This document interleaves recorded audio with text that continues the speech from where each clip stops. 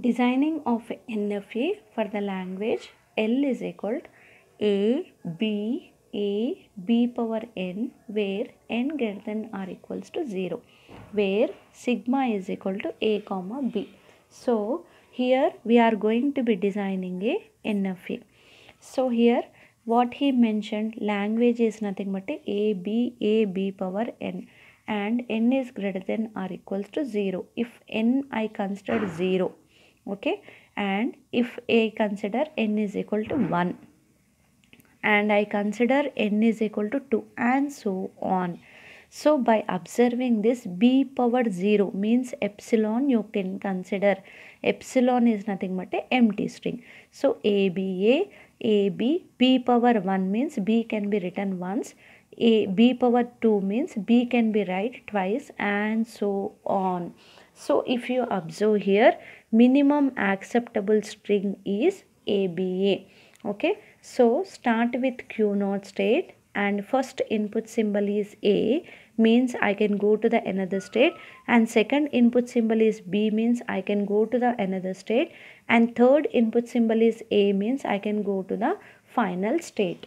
Okay, after reading the ABA, okay, for every input string ABA will be the common. After reading the ABA, it can read any number of B's. It can read any number of B's means acceptable. So this is nothing but a designing of an NFA.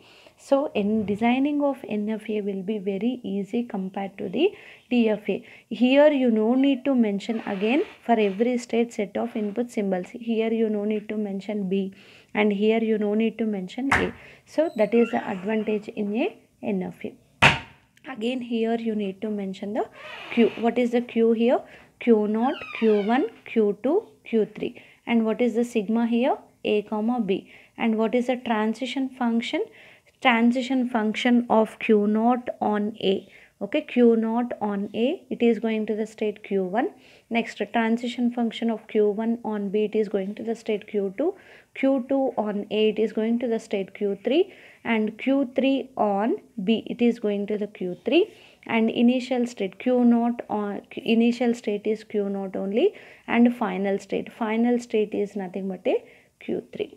Okay, this is the simple example, and take any one input string, okay, which is acceptable by the NFA.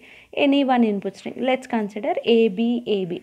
Okay, AB. So transition function of always input string start reading from the initial state only.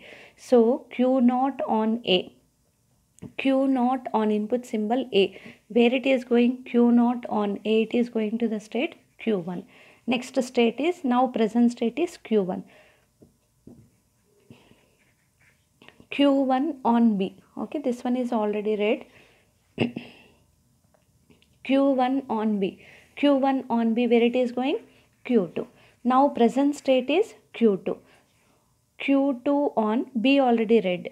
Okay, A, B. So next input symbol is A, need to read. Q2 on A, where it is going? Q3 is equal to Q3. Okay, transition function of Q3, AB. This 3 already read. Q3 on B, where it is going? Q3 on B, it is going to the Q3 only. So Q3. So after reading the entire input string, if it reaches the final state, Q3 is anyway final state. So the string is acceptable.